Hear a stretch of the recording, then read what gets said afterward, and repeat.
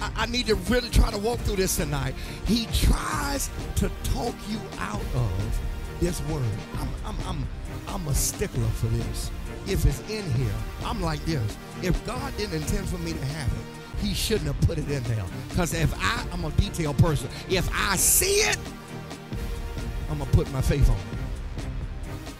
Don't ever let the devil talk you out of this. Everything in this book, you're a believer, it belongs to you. Are you listening to what I'm saying? Everything in this book belongs to you. Did you? Everything, healing, deliverance, prosperity, favor, righteousness, holiness. I want the whole thing. I want the whole. Everything in the word. You have to get adamant about the word. You ought to just go on sometime when the devil trying to talk you out of what's in this book.